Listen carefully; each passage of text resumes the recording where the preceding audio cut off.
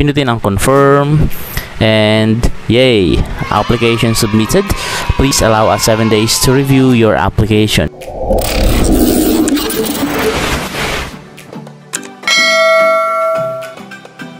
Welcome back sa Learning Buddy. Kung hindi ka pa nga nakasubscribe, please pindutin na ang pulang button sa ibaba.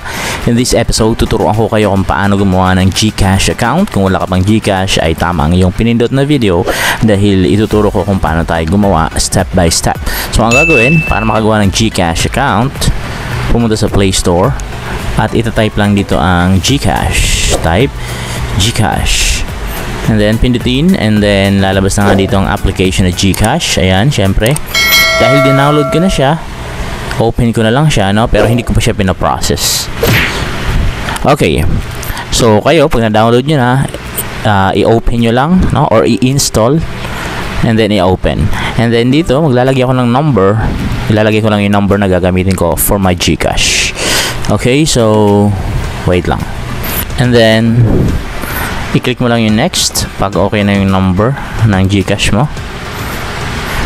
And then mapupunta ka dito ngayon. So may magpapadala sa iyo ng authentication code, which is ayan, na-autofill na siya kasi gamit ko ngayon sa cellphone na to ang GCash. And then ang gagawin ko dito ay i-submit lang, pindutin ang submit. Tandaan, yung number mo or yung CP number na gagamitin mo dito, siguraduhin mong sa'yo at hindi sa ibang tao, or wala kang kahati doon sa number na yon, no? Or pwede rin naman basta katiwa-tiwala yung taong kahati mo sa number. Di ba minsan sa pamilya isa lang yung number, o kaya naman ay yung kapatid mo, nanay mo ay kasama mo dun sa number na yun. Okay, and then pupunta ngayon tayo sa registration. Pagdating sa registration, nakalagay tell us something about yourself. Ilalagay ko lang dito ang aking pangalan. First name, Marvin. Wait lang. Marvin, and middle name, ilalagay ko. Yan. Okay, and then I do not have a middle name. Meron akong middle name. And then yung surname, type, and then birthday, pinutin ang kalendaryo, and then isa-set mo itong kailan yung birthday mo. So hindi ko na papakita ito, no? Ayan, takpan ko na lang. Okay, and then okay ko na. And then ang address ay ilalagay, syempre tatakpan ko rin ito para hindi nyo makita. Wait lang po. And then pagkatapos ng address natin, ang gagawin ay i-fill out natin yung email. Pili na ako dito sa mga email na meron ako. So pinutin ko yung ginagamit ko. And then ang gagawin ko ay yan, pinutin ang next. So ito na nga, nakalagay dito, do you have a referral code? Pero kung ayaw mo naman yan, eh wag na, click mo na yung next. Pagka-click ng next, ang gagawin natin ay set your mobile PIN. Mag-iimbento tayo ng 4-digit mobile PIN. Okay? So, wait lang po. And then, i-retype lang sa ibaba.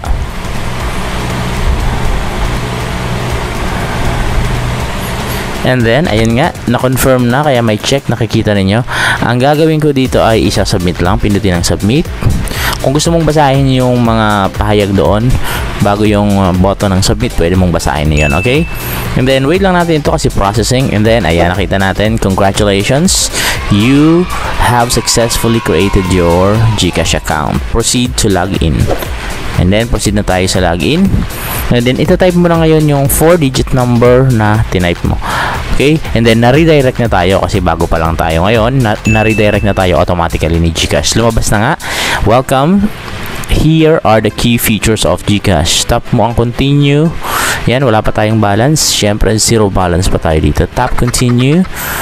I'm ready to start. Tap mo yan. And may lalabas na reminders. Ang gawin mo lang dyan ay remind me later. At nandito na nga tayo sa ating GCash, pero hindi pa tayo tapos. Hindi porket nakagawa na tayo ay okay na. So ang gagawin natin dito ay pipindutin mo yung profile. Ayun, nasa baba.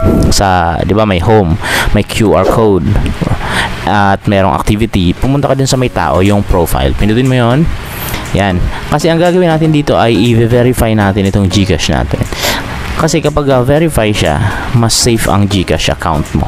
Okay, so ang gagawin natin dito, syempre dapat. Okay, so ang gagawin natin ngayon ay i-verify natin ito para maging verified ang ating GCash. Pindutin yung nasa baba ng profile picture mo na wala pang laman, verify now. Pindutin yung verify now and then mariredirect tayo dito kasi basic user pa lang tayo. Paano natin ito ma-verify? Sabi diyan, you are a basic user. Get verified now para ma-secure ang account at mag-gain yung access ng lahat ng services types ng GCash. So dito, magte-take ng ID photo, nakita nyo naman sa screen, mag-scan ng face, mag-fill ng information, okay? Yun ang mga steps na gagawin and ang gagawin ay pipindutin lang natin yung get verified. And then dito nga, ang gagawin ay mag-upload lang tayo ng IDs, okay? So may mga recommended IDs dito na gagamitin.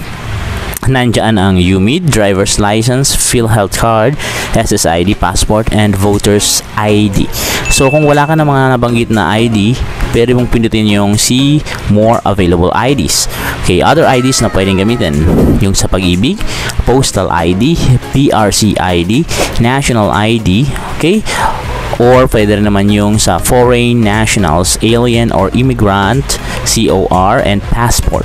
Okay, pero kung hindi ka pa nakakapag-provide ng ID, yun muna yung lakarin mo. Okay, so ako, since meron ako nitong UMID, ito yung gagamitin ko. Okay, so wait lang natin kasi ipaprocess. Pinutin ko muna yung UMID. And then, ito yung lalabas ngayon. Nakita nyo sa screen. So, kukunin ko lang yung UMID ko at gagawin ko na ngayon.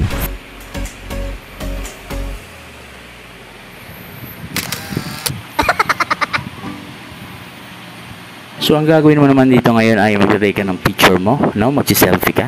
Wait lang po. Okay, naka-record ba tayo? Okay, recording. Next. Then, after nun, mag-fill na tayo ng information.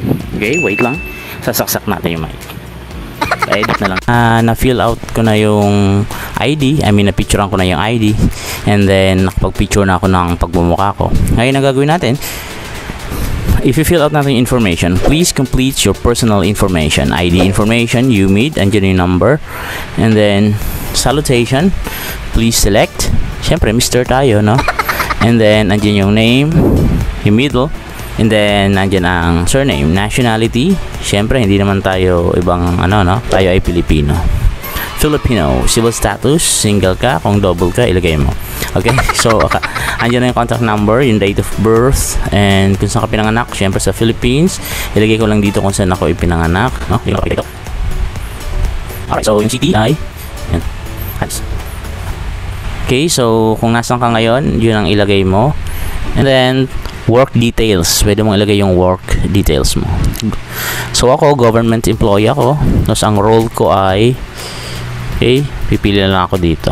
Okay, and nature of work, kung ano ang trabaho mo. Syempre, education tayo. Source of fund, syempre ilalagay natin dito ay saan ka pa kumukuha ng fund mo. So, kasi ako sa salary lang eh, no? So, ilalagay ay income from profession. Next. So, kayo, bahala kayo kung ano bang source of fund ninyo. Okay? So, bahala na kayo doon. Yung expected monthly transactions below 50,000, syempre wala naman tayong ganyang kalaking pera. Main purpose of opening of an account, syempre bank transfer or load.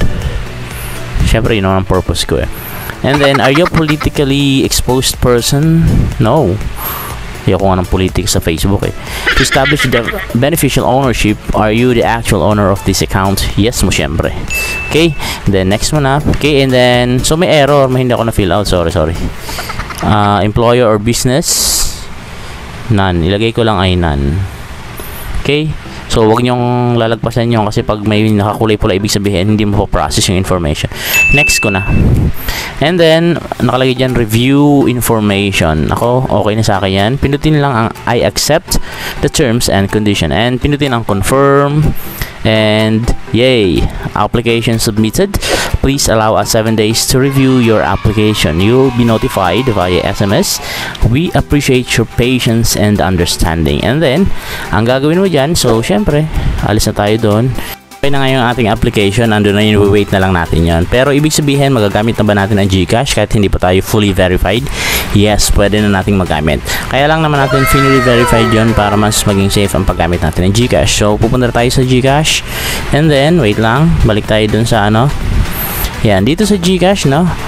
Ayan, nandito na tayo sa ating GCash account. Congratulations. And sa GCash kasi ang maganda, pwede tayo mag-cash in, no? Mag-cash in. Ayan, pwede kang mag-cash in over the counter, no? Sa Generica, sa Choice Mart, Ultra Mega Supermarket, Robinsons, etc. Patingin na lang nasa screen. Yan. So, yan ang kagandahan ng GCash. Okay, pwede kang mag-online banking through GCash, BPI Union Bank, AUB, BDO, etc. And of course, may remittances sa GCash, PayPal, Pioneer, MoneyGram, Western Union, etc. So ngayon, maliban dyan sa cash in, pwede ka mag-send ng pera doon sa tao. Kaya nga lang, ito kaya nakikita nyo dito ang Get Verified. Kasi no, hinihintay pa natin yung verification. So hindi mo nagagawin yan. Pero yung sending of money, yung sending of money, madali lang naman yun. Ilalagay mo lang yung number kung sino yung sasendan mo, and then lalabas na yung name niya, and then ilalagay yung amount kung magkano ipapasa mo or isasend na money, and then ikiklik lang yung send. Sa GSave, ito yung kung gusto mong mag-save ng pera dito sa GCash, gagawa ka ng account. Hindi siya yung GCash account mo, may gagawin ka pang procedure dito. Okay? Open a savings account. So kung gusto mo ng video nito para magawa natin one by one or para maging specific, pwede kang mag-comment sa baba. Okay? And then of course, yung pinakasikat yung buy load. Kung gusto mo mag-buy ng load or magpa-load sa specific number, pwede mo kasi magamit ng GCash para sa negosyo mo, no? Nandiyan ang Globe, TM, Smart, Dito SIM, Cherry Prepaid, and Talk and Text. Okay? Kung gusto mo loadan ng isang tao, maloloadan mo. Okay? So, at marami pa, hindi na natin siya iisa-isahin. So, sana ay man natutunan dito sa ating video at sa tamang paraan. Okay? So, this is Sir Marvin at sana huwag kalimutan mag-subscribe. Hit ang notification bell para lang i-update sa mga bagong videos ng Learning Buddy. Bye-bye!